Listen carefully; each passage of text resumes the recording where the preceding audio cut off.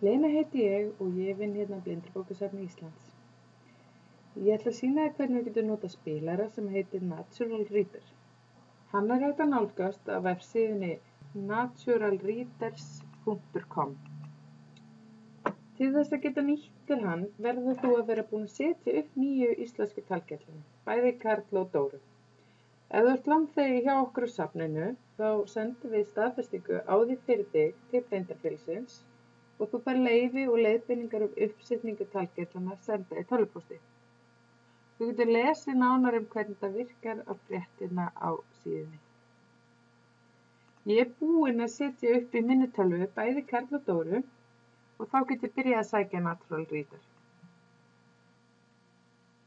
Þú smellir á free download hér á síðunni og þar sem ég er með Windows stýrikerfi, þá smelli ég á download hlekkinn við hliðina á því. Þá kemur upp gluggi hvar ég vilji vista skrána. Ég ætla að vista hana á desktopi hjá mér, þannig ég geti fundið hana auðveldlega á eftir. Þegar skráin hefur halast niður, þá tvísmelli ég á hana og vel svo run. Svo smelli ég á next, samþykki skilmálana og smelli aftur á next.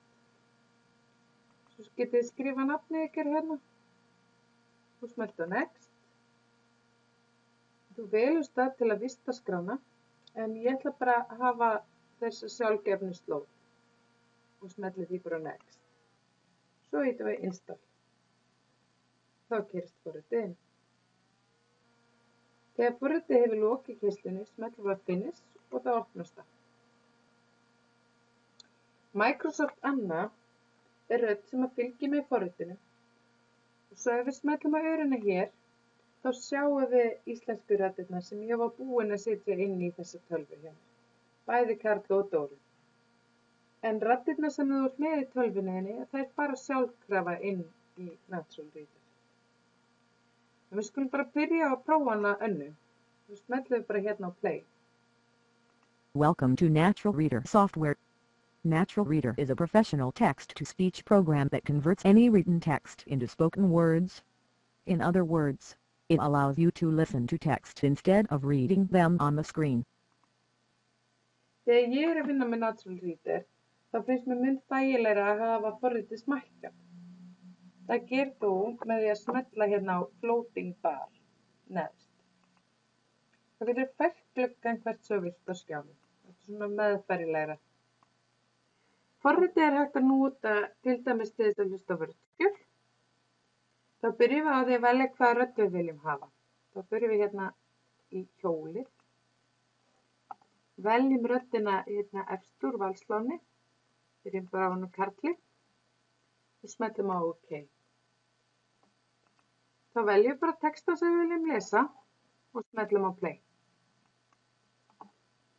Til eru góðar og einfaldar aðferðir til að auka lesraða. Ef þú þarft að lesa mikið efni á stuttum tíma er ágætt að sitja við skrifborð, koma sér vel fyrir með blýant í hendinni og nota hann til að fylgja línunum. Svo getum við líka skipt rödd. Skulum velja hérna Dóru núna. Þá veljum við hana hérna innst, hérna efst í sláni. Smellum á OK. Veljum textan sem við viljum hún lesa fyrir okkur og smellum á play. Það dregur úr þeirri tilhneigingu að augun hvarfli tilbaka í línunni og hjálpar til við að halda okkur við rétta línu. Lesarinn er líka hægt að nota þegar þú skoðar vefsíður.